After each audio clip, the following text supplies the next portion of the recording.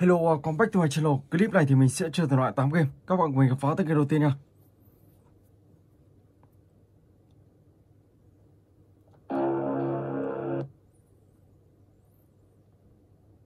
The Forest Motor Siren here. Ok. Ở đây thì các bạn sẽ phải mở cánh cửa này ra. Mình đang bị chặn ở đây, cho nên chiếc xe ô tô là không đi được. Let's go.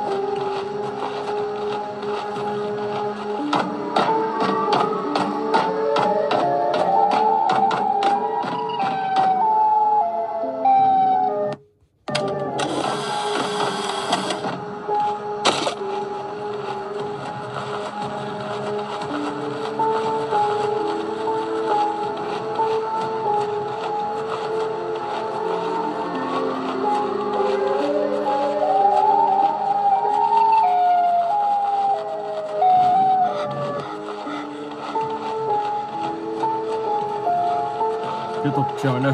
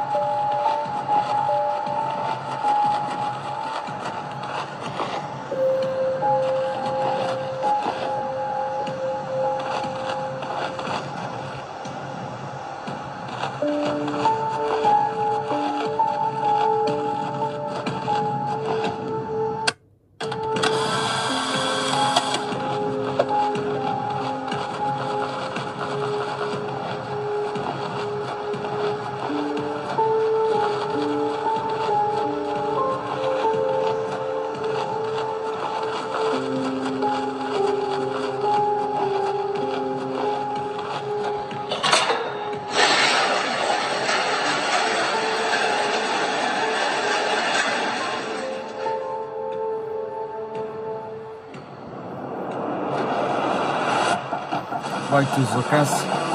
Các bạn sẽ quay trở về chiếc xe của mình.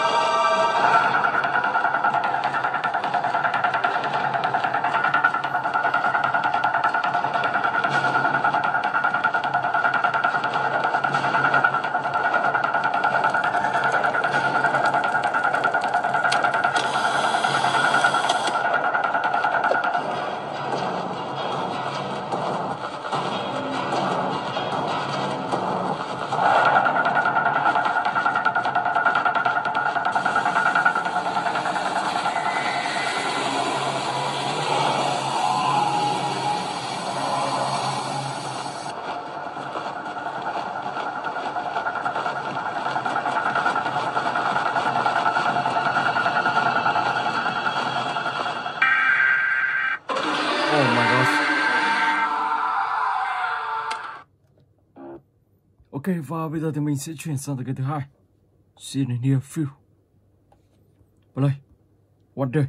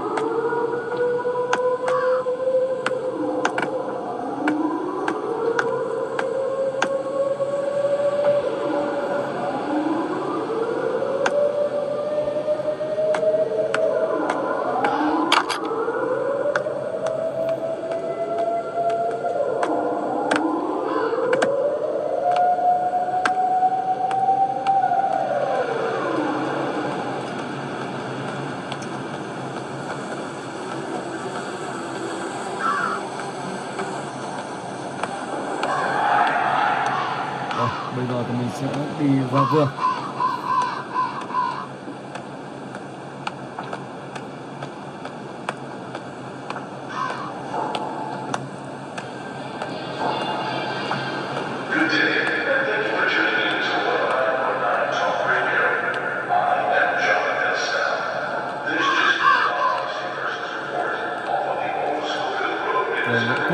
What?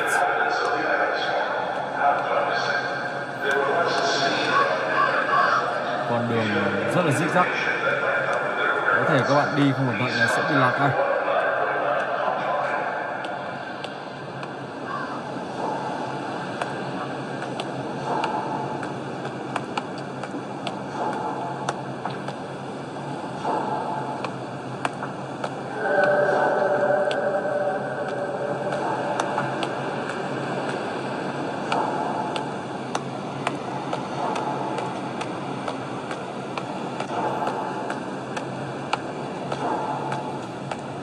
Ở đây các bạn sẽ phải đi tìm tất cả là 3 ngôi nhà, và trong mỗi ngôi nhà các bạn sẽ trả lời từng câu hỏi trong ngôi nhà đó. Khi trả lời đủ 3 câu hỏi trong 3 ngôi nhà thì các bạn sẽ đến điểm đích cuối cùng, lúc đó thì sẽ hoàn thành được tựa game phần 1 của tựa game này. Chúng ta gần đây.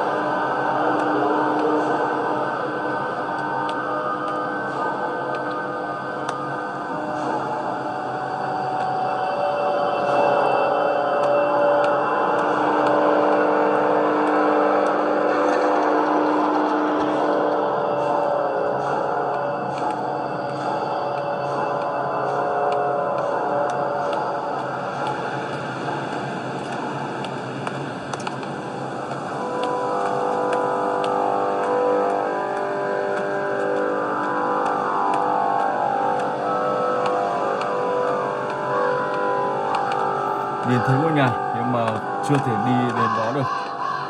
Một con đường khá là rích rắc.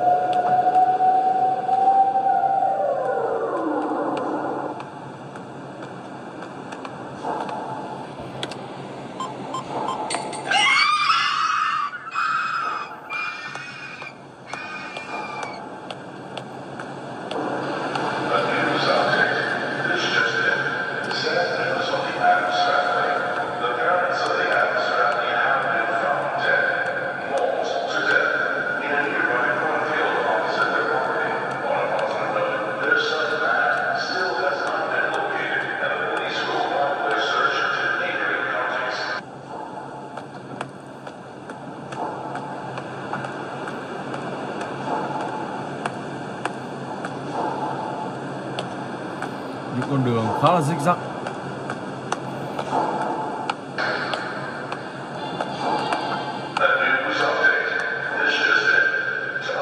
Ngôi nhà này khá là gần, nhưng vẫn chưa có đường để vào ngôi nhà này. Oh my god.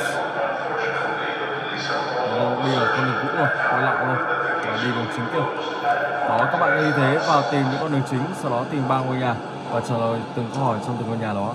thì lúc đó các bạn sẽ hoàn thành được chapter 1 của tựa này. Ok. Rồi và bây giờ thì mình sẽ sang tựa game thứ 3.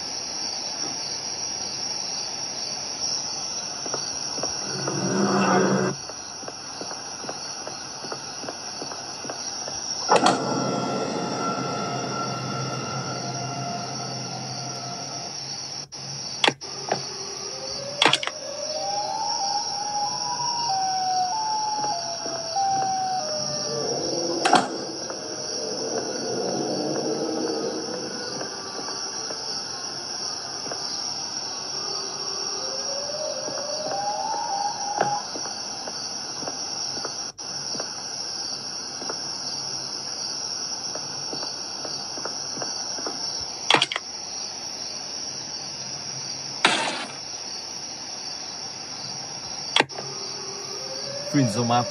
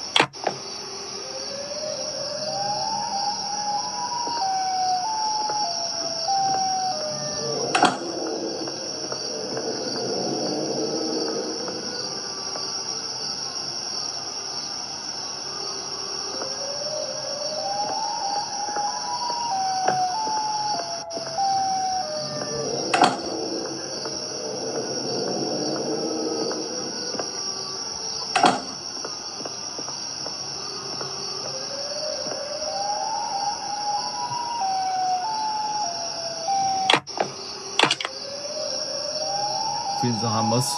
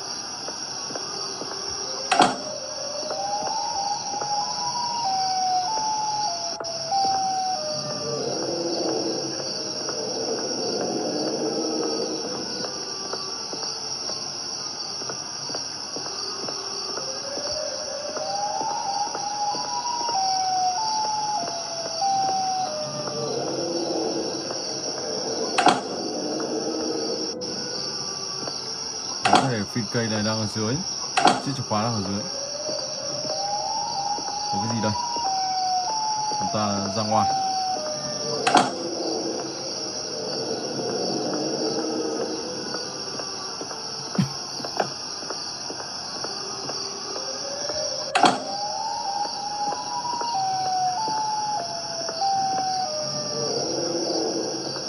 Oh my god, bị ông ta bắt mất rồi. Wow. Ok, và bây giờ thì mình sẽ chuyển sang tới cái thứ tư. SCP, Siren here.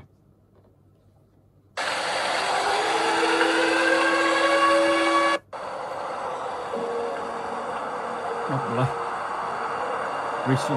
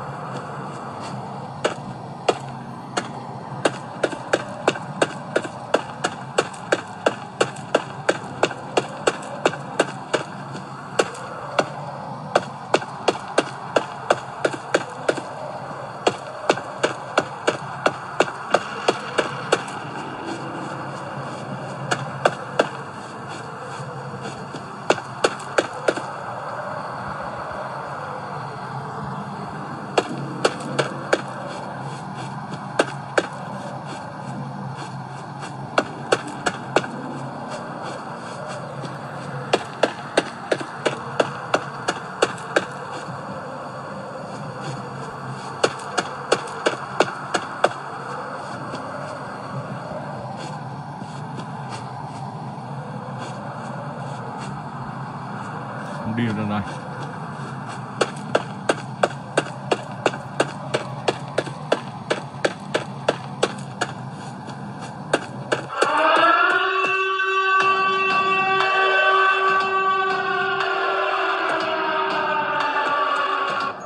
Oh my god, không thể chạy được. Rồi rất khó chạy. Wow. Ok, và bây giờ thì mình sẽ sang từ game tiếp theo, Freddys F1.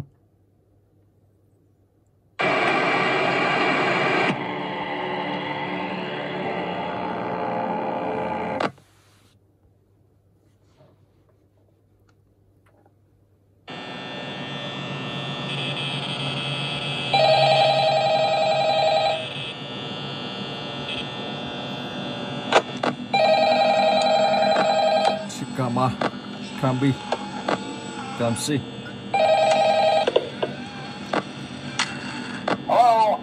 Ở đây các bạn sẽ phải coi gấu làm sao để tránh nó vào trong ngôi nhà các bạn. Và khi nó vào trong ngôi nhà các bạn thì nó sẽ tiêu diệt và nó cắn chiếc này. Cho nên các bạn phải coi thật kỹ nữa làm sao để gấu không vào trong ngôi nhà các bạn. I know it can be a bit overwhelming, but I'm here to tell you there's nothing to worry about. You'll be fine. So let's just focus on getting you through your first week, okay? Let's see. Các bạn có thể đóng cửa ở đây. Các bạn có thể mở ra để gấu vào trong này. Tùy các bạn, ok. Mình sẽ đóng cửa vào. Welcome to Freddys Fazbear's Pizza, a magical place for kids and grown-ups alike. Where fantasy and fun come to life. Thường thì con gấu sẽ vào trong tầm khoảng 3 giờ đêm. Hiện tại là 12 giờ đêm, ngày đầu tiên. Camera này thì đang tối rồi.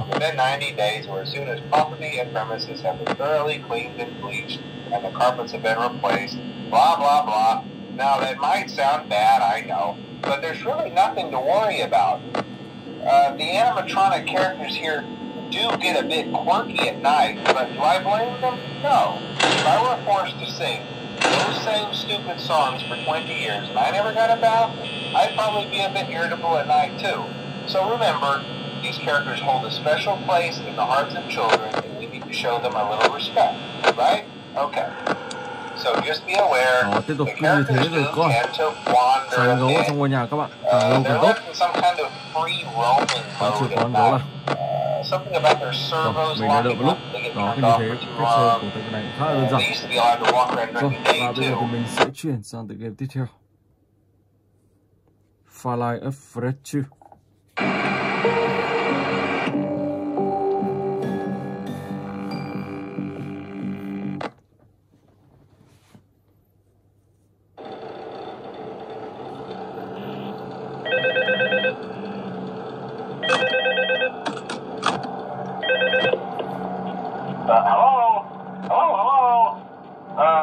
Hello and welcome to your new summer job at the new and improved Ở đây các bạn sẽ phải I'm here to dùng talk ít you đến through điện, some of the things you can dùng ít expect đến to đèn see flash during để your first khi week mà here and to help you get trời started down sáng this thì new các bạn and vẫn còn exciting dùng career điện path. thì để cho gấu sẽ không vào trong ngôi nhà các bạn.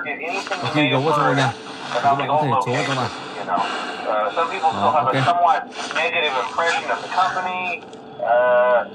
That old restaurant was kind of left to rot for quite a while, but I want to reassure you, Fazbear Entertainment is committed to family fun and above all, safety. They've spent a small fortune on these new animatronics. Facial recognition, advanced mobility. They even let them walk around during the day. Isn't that neat? But most importantly, they're all tied into some kind of criminal database so they can detect a predator a mile away. Heck, we should be paying them to guard you. Now that being said, no new system is without its kinks. You're only the second guard to work at that location. The first guy finished his week but complained about conditions. We switched him over to the day shift. So, hey, lucky you, right? Mainly he expressed concern that certain characters seem to move around at night and even attempted to get into his office. Now, from what we know, that should be impossible. That restaurant should be the safest place on Earth. So while our engineers don't really have an explanation for this, the working theory is that the robots were never given a proper night mode. So when it gets quiet, they think they're in the wrong room. So then they go try to find where the people are, and in this case, that's your office. So our temporary solution is this. There's a music box over by the prize counter, and it's rigged to be wound up remotely. So just every once in a while, switch over to the prize counter video feed and wind it up for a few seconds. It doesn't seem to affect all of the animatronics, but it does affect mình đang bị nhiễu sóng ở đây. And as for the rest of them, we have an even easier solution.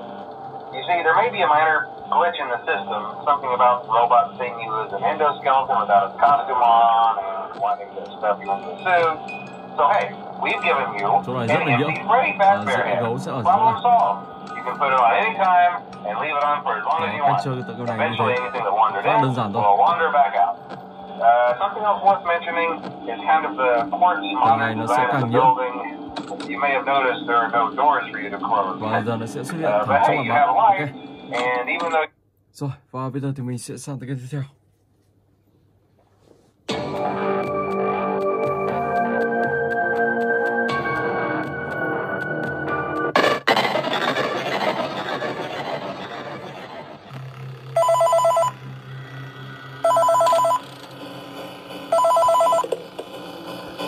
Hey, glad you came back for another night. I promise it'll be a lot more interesting this time. Phần 3 tựa game này thì sẽ không cần phải mất đèn flash. Phần 3 này thì các bạn sẽ sang cam và nghi ngờ ở đâu đó thì các bạn sẽ ấn play audio để tạo ra cảm giác cảm tiếng. Thì khi đó thì nghe thấy tiếng thì con gấu nó sẽ chạy đi. Ở đây những chiếc cam ngoài trời. Và ngôi nhà. Ở đây những chiếc cam trong ngôi nhà các bạn. Có điều thì những chiếc cam này rất là mờ. You'll be starring as a security guard. So not only will you be monitoring the people on the camera as they pass through, you know, to make sure no one steals anything or makes out in the corner, but you'll also be a part of the show. It'll make it feel really authentic, I think. Cái này rất là giật mình luôn. We found another set of drawings, always nice, and a foxy head, which we think could be authentic. Then again, it might just be another crappy cosplay. And we found a desk fan, very old school, metal though. watch the fingers. Right now the place is basically just, you know, flashing lights and spooky props. I honestly thought we'd have more by now. If we don't have something really cool by next week, then we may have to suit you up in a furry suit and make you walk around saying, boo. But, you know, like I said, we're trying to track down a good lead right now. Some guy who helped design one of the buildings says it was like an extra room that got boarded up or something like that. So we're going to take a peek and see what we can find. For now, just get comfortable with the new setup. You can check the security cameras over to your right with the click of that blue button. You can toggle between the hall cams and the vent cams. Then over to your far left, you can flip up your maintenance panel. Có con nào vào chưa? Chưa có nào vào. Đó, các bạn cứ coi như thế nhá. Ok. Rồi, và bây giờ thì mình sẽ sang tới game tiếp theo. Fire Freddys 4.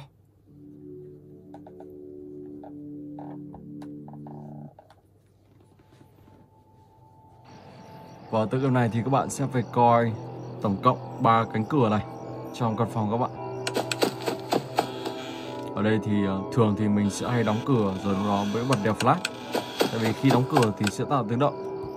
Sau đó thì các bạn sẽ bật đèn flash để cho con quái nó sợ và nó chạy.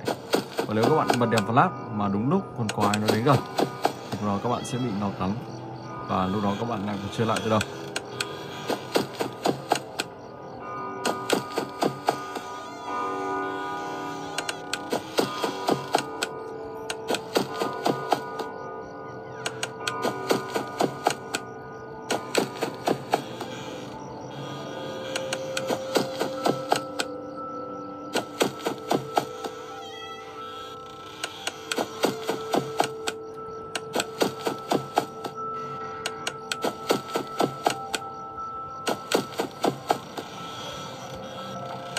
Rồi, và thỉnh thoảng các bạn sẽ kiểm tra phòng ngủ các bạn, xem có con gấu nào nó ngồi cạnh con gấu bông này chưa. Thường thì những con gấu nó sẽ vào và nó ngồi cạnh những con gấu bông này. Và thường vào nhiều nhất vào lúc 3 giờ. Đó là khoảng thời gian mà con gấu nó xuất hiện nhiều nhất.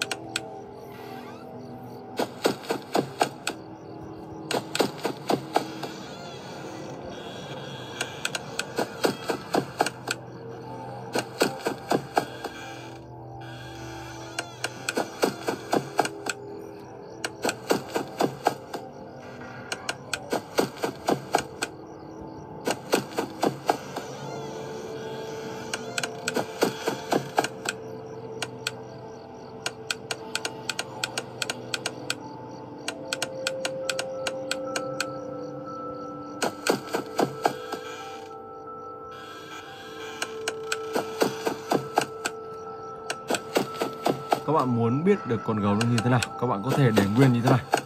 Và khi để nguyên như thế này khoảng một lúc thì gấu nó sẽ vào trong ngôi nhà các bạn và nó sẽ xuất hiện trong ngôi nhà các bạn.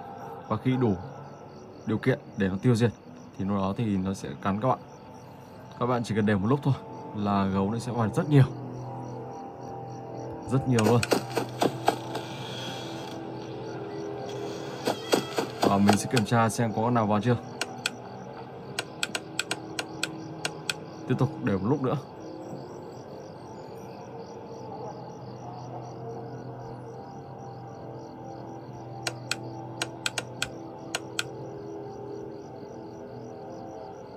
Thường thì nó sẽ vào nhiều vào lúc tầm khoảng 3 giờ sáng.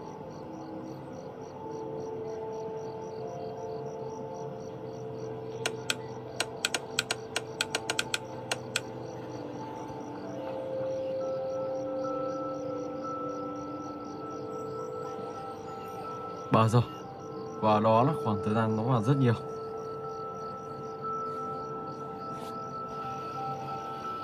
Đang có tiếng. Đó, con gấu nó đã vào rồi. Thấy chưa? Ok. Và khi nó vào đủ thì nó sẽ tiêu diệt các bạn. Ok. Rồi, và mình xin phép dừng clip tại đây. Hẹn gặp lại các bạn trong clip tiếp theo.